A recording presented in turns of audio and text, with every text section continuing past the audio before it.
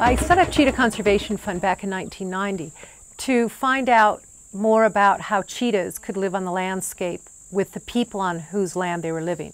The cheetah numbers are small. There's only about 10,000 cheetahs left in the world. And we've grown our population of cheetahs here in Namibia from about 2,000 to about 3,000. Our research in science base is to understand the ecology of the cheetah, understanding the habitat, understanding the prey base, which the cheetahs are needing. And all the work that we do has been pretty much volunteer-based. So we're a very small staff of people. We have a big mission. And having people come in to help us means a great deal. My name is Human Shahidi, and I am a volunteer with Earthwatch.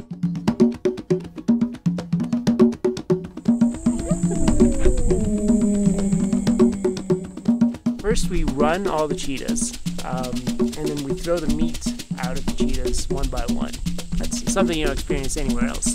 Definitely the biggest help is having Earthwatch come every 2 weeks, because we have to do all the cats in one day, and it's a lot of work. It's also good to feed the cats early on in the morning before it gets to the hot part of the day, because otherwise, you know, they're digesting, it's too hot. You know, that can lead to some health problems. Those times when we don't have volunteers, we really feel it. And when we are running around like headless chickens trying to do everything. So to get volunteers in here, great. To be able to see the cats is absolutely wonderful. This is actually my second Earthwatch expedition. Last year I went to Kenya.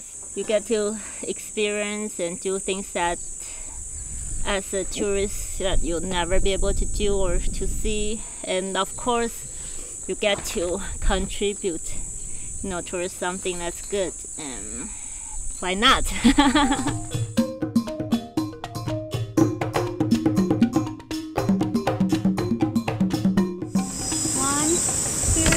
3. I just released a cheetah into the wild. It felt great. People who have never been to Africa before, who come here and I think get a unique experience and often want to come back. I mean, we have had repeat offenders, if I can call them that, who keep coming back, and it's lovely, you know, and they really become part of this family. Here you're on a safari every day because everything around you is wild animals, and yet you're involved in something that is ongoing instead of just passing through it. This is actually a game count, and we are trying to look at the numbers of animals that we have.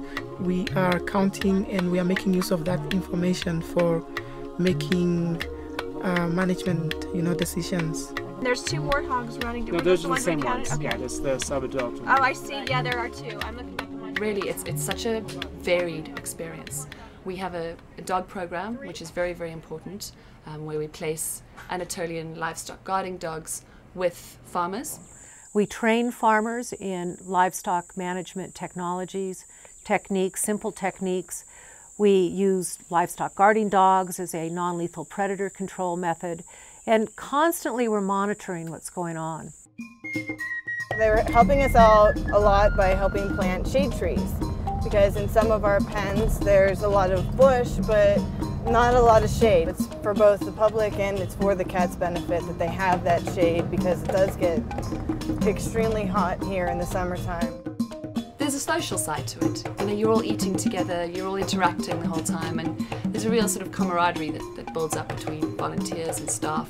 That's why I say people keep coming back. One of the things that was important for us as we were selecting one of the Earthwatch trips was to make sure that we did get some field experience, and so this trip has offered that. Human and I, when we go on vacation, we're not the typical vacationer who likes to go to the beach, lay on the beach, things like that. We always like to keep fairly active. By the time they leave after 2 weeks, they're a trained group of people, and it's really hard to see them go.